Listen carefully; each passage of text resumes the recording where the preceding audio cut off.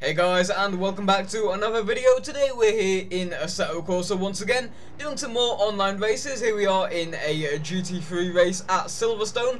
Haven't raced at Silverstone in quite some time actually. Online lobbies normally go for Spa or Monza, so this is a nice change of pace. But anyway, here we come on our first flying lap of the session. I must admit, Silverstone isn't my strongest track to say the least. It's actually probably one of my worst, as we come into Luffield now, and now into Maggots and Beckett's on our second lap, our first flying lap. And as we come out the Vale chicane now, coming towards the end of the lap into Club Corner now, on the newly named Hamilton Straight, as we spin out right at the end, right where it matters, and we don't cross the line. Off to a great start straight away, but eventually I did manage to pull a decent enough time together, coming through Club now and onto the Hamilton Straight once again. What's it going to be? Crossing the line in P5, not too bad. Right in the middle, pretty decent as we come into the pit lane now. Drop down to P7 as more and more people go faster and faster. Probably could have stayed out a bit longer, but it's a bit too late now, already in the pit lane, and I may as well fill up the car as well, put some more fuel in there. Don't want to be running out of fuel midway through the race. So that's about it for preparation. Let the race begin. So here we are on the starting grid at Silverstone. 10 laps of Silverstone about to begin in our Mercedes AMG GT3. About to begin now. 1 light, 2 lights, 3 lights, 4 lights, 5 lights. And off we go. Kind of bogging down on the start there with traction control off. Trying to get a good start, trying to salvage it after that poor initial getaway. Trying to get close to the cars in front. Now taking the inside line through Abbey, not the greatest line through there. You want to really be going wide through that first corner, as shown by the guy on the left, storming past in the Audi R8.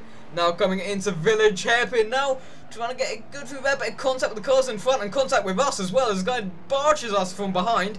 As we now come into the loop, it's an absolutely terrible start, down in P10 now, getting passed by car after car. As we now come into Aintree Corner, and again now down into P11 as the blue Corvette to the left storms past on the entry to the corner. As we now come down the Wellington Straight, there's a McLaren on the grass on the outside, they're getting nudged off into the runoff area. As we come into the Brooklands Corner now, braking hard into this corner, maybe a bit too late into there, but not too bad. Still sticking with the pack in front, at least as we come into Luffield. This long right-hander, very hard to judge when to open up the power through here. As we now exit the corner and come down the short straight towards Cobb's Corner. Trying to keep behind the cars in front, trying to get into the slipstream. As for McLaren in front, is sent spinning by another car, forcing us into a collision down the old start-finish straight. Sending us into the barriers there. Luckily no suspension damage, only bodywork damage, as 2 other cars go spinning off in the distance as we come towards Cops now.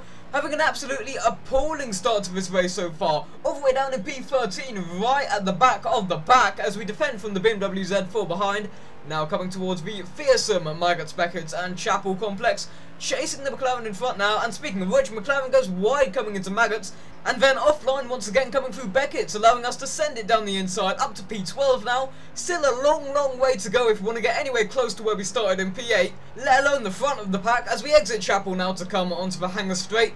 The McLaren behind getting closer and closer in our slipstream as we get closer and closer to the car in front as well. I think they went onto the grass a bit as they exited Chapel. Now coming into Stowe Corner, this long right-hander. Bit late breaking into there, but not too bad. Still getting back onto the racing line. Right behind the Corvette now as we come towards the Vale chicane to start the second lap of this race. Coming into Vale now. As they lock up, almost going into the back of the Corvette there as they lock up into Vale. That could have been a close one as we come into Club now to start the second lap of this race. Coming onto the Hamilton Straight once again. Now right behind the grey Corvette in front, seeing if we can make a move on this upcoming lap for P10.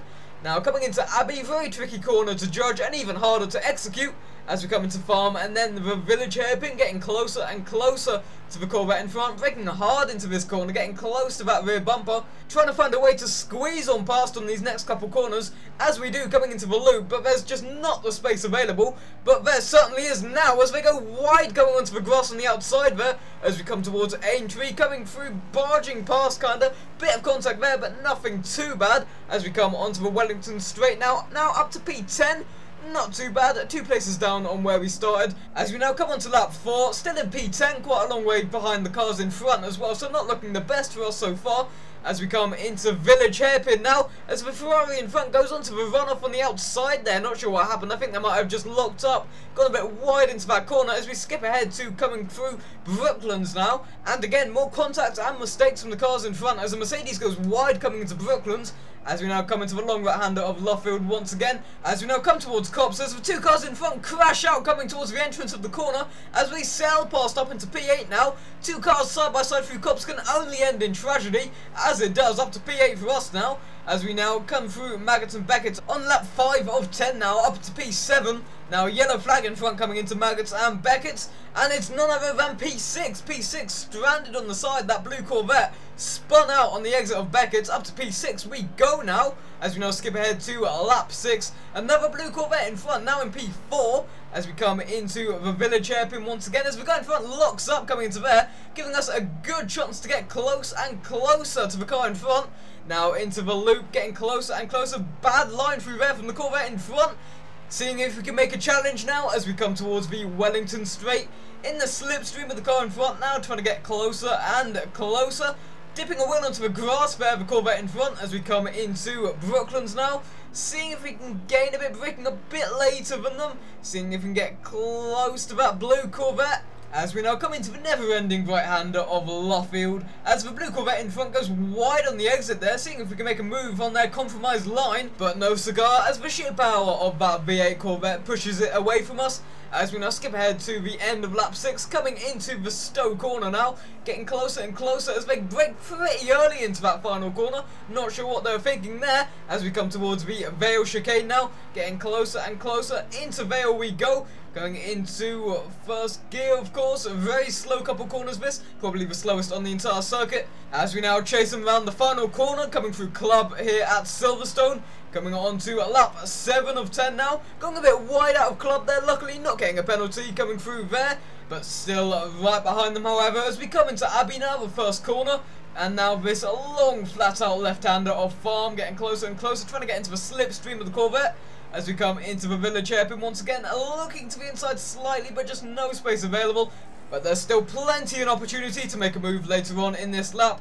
As we come into the loop now, getting a much better exit than they do, going a bit wide coming through there, getting closer and closer, and again a much better exit there as well, going from the outside to the inside. Now in the slipstream of the blue Corvette in front, getting closer to that rear bumper. Now coming into Brooklands, diving down the inside on the inside, trying to make a move on the inside line, and just about squeezing past coming into there, but now coming into Luffield, but going wide into Luffield, taking the outside line as they storm past up the inside, coming out the exit, side by side out the exit of Luffield into Woodcote, and they're still there just on the side. You can see with the arrow there, they are right in front, getting closer and closer as they go past coming into Cops. No way am I going side by side into Cops. So what happened to those poor guys earlier as we go past, but they go wide into Cops once again. This is fantastic. Making our way back into third place, P3 on the podium. Now looking behind just real quick, seeing if they're still there, seeing how far they are behind as well, as they're still right on our tail, coming through Maggots, now coming into Beckett's as well. Still just can't fend them off as they're still right there behind me, getting closer and closer. As we come out of Chapel now towards the Hangar Straight, as they pull to the outside, as they prepare to make an overtake coming down the Hangar Straight.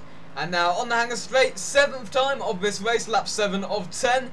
As we still just side by side with the Corvette on the left there, trying to defend the inside line there as we do. Still in P3, still defending our place as we come towards the Vale chicane now. Still right on our back bumper, that blue Corvette is, as we come into the Vale chicane, but locking up and going wide coming into the Vale chicane, giving them an easy opportunity to fly past on the exit of that corner as we skip ahead to lap 8 now, coming through Village Hairpin once again as they lock up once again into Village. Going into the runoff area on the outside, that blue Corvette is, as we come into the loop, and again going wide through that corner, side by side with the blue Corvette on the right as we come into Aintree now, trying to not make any contact through there as we come onto the Wellington Straight once again, and still somehow side by side with the Corvette on the right as we come down towards Brooklyn's corner once again, still side by side. They're just ahead as we dive down the inside, trying to hold on desperately to that vital third position as we come into Luffield now. My Achilles heel here at Silverstone,